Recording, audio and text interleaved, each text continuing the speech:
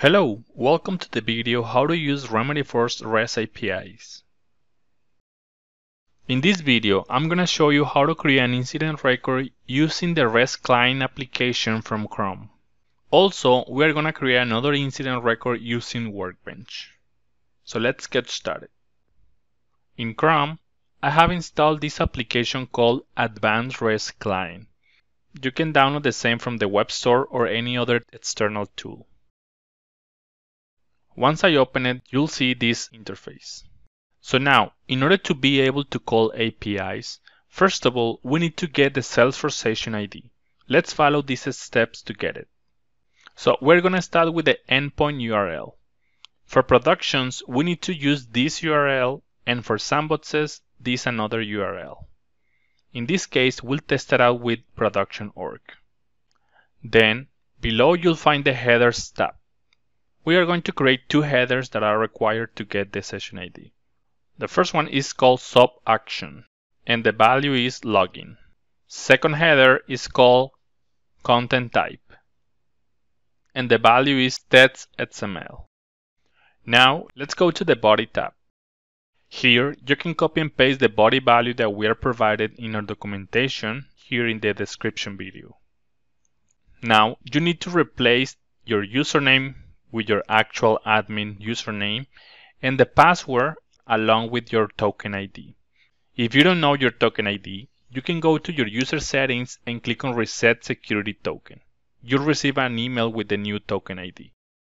Now that I have my credentials, let's just make sure the method is post and click on Send. If you scroll down, you'll see an OK response. This response will include your session ID. Now you need to copy and save it. Now, the next step is to create another REST API call in order to create the incident record. So let's go all the way to the top, click on this icon, and select New Window. A REST API uses the following base URL for calling the REST services. You need to type your domain and the action. BMC Remedyforce provides a list of actions that you can perform when running REST APIs. In this case, as we are going to create an incident, let's use the action incident. Now, in the header section, let's add a new one. Header name is authorization, and type bearer, space, and the session ID that you got in the previous call. Let's proceed now with the body section. Here, we're going to add the field and value mappings for the new incident record. As you can see, I'm populating description, open date time, due date time, the client ID in the incident source on the new incident record. Now that we have these mappings done, let's click on Send. There you go. If you scroll down, you'll get an OK response, which return the incident number and the incident ID.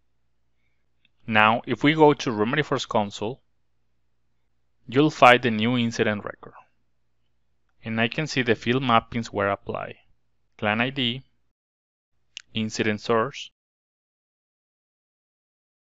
and the description field. Now, let's create another incident, but this time we'll create it from Workbench. So open a different tab and go to workbench.developerforce.com. Here, select the corresponding environment, keep the default API version, and mark the Agree checkbox. Now click on Login with Salesforce. As I have an active Salesforce session, it didn't prompt for credentials. Now go to Utilities and click on REST Explorer. From Workbench, it's easier to create an incident record because there's no need to create a session ID. So we just need to select Post and type this base URL.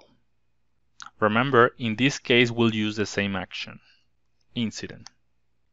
I'm going to add similar request body, but I'll just add Workbench in the description field. Finally, click on the Execute button. And that's it. You have created a new incident from Workbench. If you expand the result folder, you'll get the incident number as well as the ID. Let's just validate going to the console again, and we can see the new incident is there. This concludes the video how to use Remedyforce REST APIs. Thank you for watching.